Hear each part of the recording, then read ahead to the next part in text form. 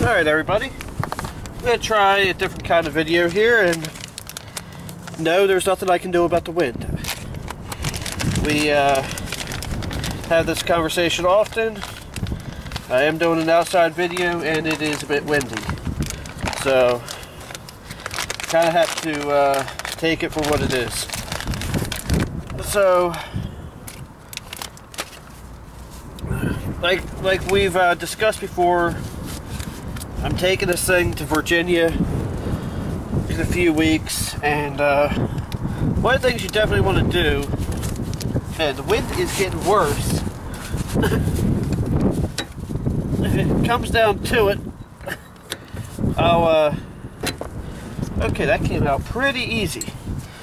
Alright, so I'm doing the wheel bearings on this, and this is a very important job if you don't want to be stranded on the side of the road, which I do not. So I've already taken the wheel off. As you can see, it's supported by a jack stand. There is a jack there, but there's also a jack stand. I didn't know what size this is, so I actually bought a whole assortment. After you take the cotter pin off, this is very loose. I have no reason to suspect that the wheel bearings are even remotely bad, but you do want to make sure that they are greased to ensure the safe arrival of your safe arrival. Otherwise you'll end up on the side of the road, and I don't know if you've ever... Of course I'm going to drop that in the dirt. Luckily this is not part of the bearing. This is just a castle nut. It looks like it's actually missing some parts. So I'm going to stick this in the dust cap over there. I just wanted to make sure that was clean. Now there's a seal behind here, and man, these bearings are not bad at all. I'm going to assume this is a 1-inch bearing. I'm going to try to get a number off of it. These have been replaced before. These are China bearings. Now, I'm going to try to get the seal out without damaging it. I may try to get the seal out without damaging it.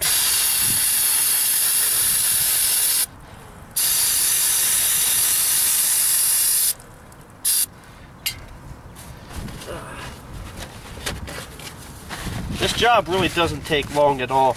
Now what I've decided I'm going to do, because these hubs are not in the best of shape, I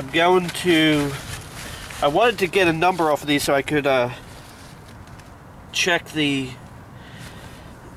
check what size they are, and check so I can get a replacement set. But I think rather than get a replacement set of bearings, I'm going to buy a replacement hub, maybe even two, because they are cheap. They're like 30 bucks a piece. And because I wanted to keep a set of bearings with me on the trip. Now I'm going to try to get a picture of this number.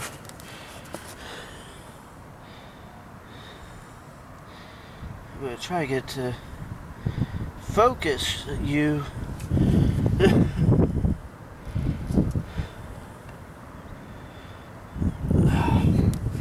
Yeah, I'm gonna have to.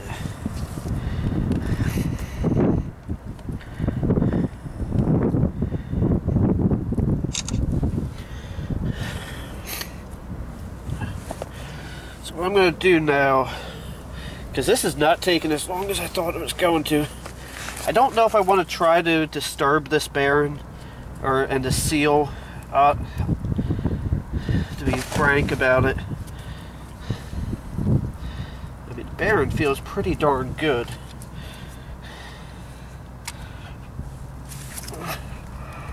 no, I'm not going to try to disturb this seal. What I'm going to do instead, this is where I wish I had more cardboard. I have more cardboard, it just didn't think that I would need it.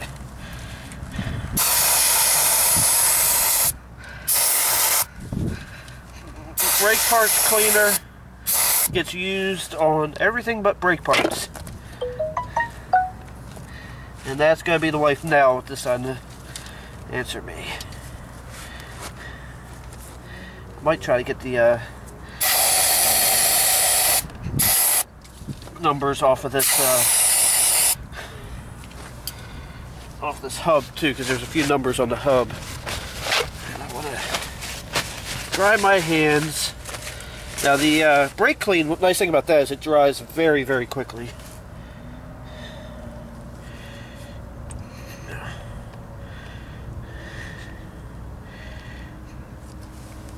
Alright, so what I'm going to do now,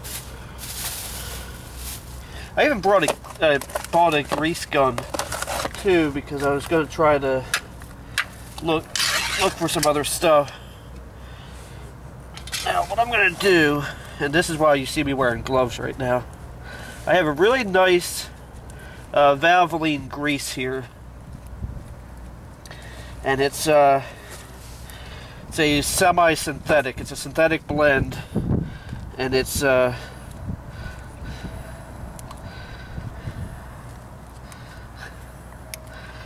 normally what I would do is I would take the seal out, pull the bearing out, but I didn't think to grab my seal puller, and I also didn't know what size bearings these were to get the seal.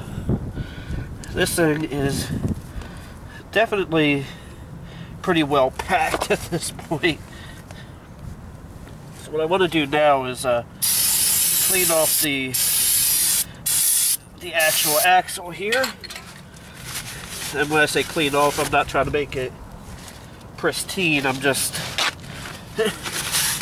trying to get some of the old grease off. So what I can do now is I'm going to slide this in there after I pre-grease this axle. There is such a thing as too much grease, kind of.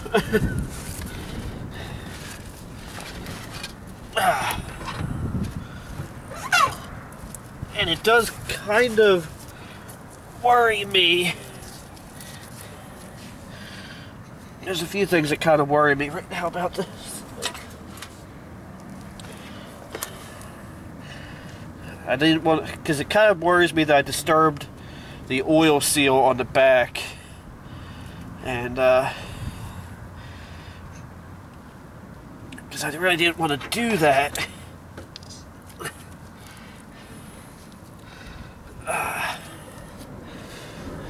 So I'm going to maybe I should not do that.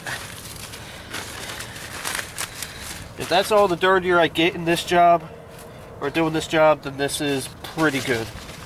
I did bring some Fast Orange hand cleaner. In case you're curious, I don't know how well you're going to see it. This is the grease I used. Where's my... There it is.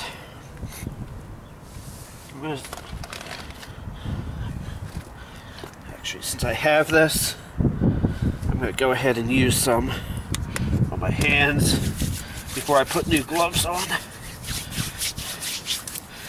Because seriously, if this is the dirtiest I get, I'm golden. The nice thing about this is it is, for the most part, a waterless hand cleaner. But you guys have seen me do some dirty things, and if you see me wearing gloves, you know this is going to be a dirty job. There's my selection of cotter pins. Like I said, I didn't know what size I needed, so safest thing to do in my book was get a cotter pin kit. You can. It never hurts to have them around, although I can't tell you the last time I needed one other than this. And when I was doing some work on the S10, I had a kit and I couldn't find it. I think the one shop I had work on the red truck, when I told them they were sitting on the seat if they needed them, and I think they decided that they needed them more than I did. So this is where things get a little bit different. This is where the actual lesson comes in on preloading the bearings. I believe there's supposed to be a washer behind here. There usually is on these type of bearings. Alright, so what you're going to do is you're going to turn it until it stops the bearings pretty much. Well, this isn't going to go anymore. But what I'm going to do is take a cotter pin, match it up. I think it's this one here. No.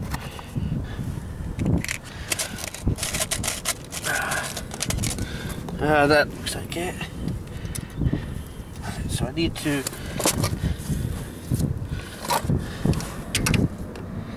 actually loosen it up a little bit. That actually feels really good. So now, what this cotter pin will do is keep this wheel from coming off. All you do is, every tool has a hammer end, right? So now this side's done. The only thing I gotta do now is go ahead and do the other side. Now I'm going to explain to you why I said I'm going to buy new hubs rather than just new bearings. Now if you notice, it looks like there's only 2 lugs on here, because 2 of these, the studs came off with the lug nuts. And that means these are pretty rusted on there, and honestly, it's just better to be safe than sorry. I mean, if I get new bearings, that's not gonna hurt anything. It's just not really gonna help it either. And of course, whoa,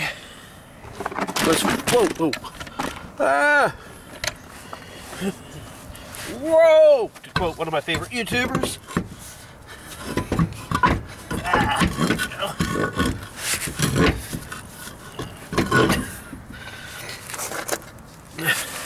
So yeah, that's pretty much it. I mean, really, I just need to do the other side, and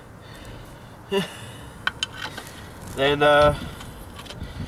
once I'm done with there, I'll torque the wheels down. I don't like the fact I got grease on these threads, but that's not going to hurt anything either. But I'm not going to bore you through making you sit through the other side as well. So thank you for watching. Have a blessed day. And don't forget to like, comment, and subscribe.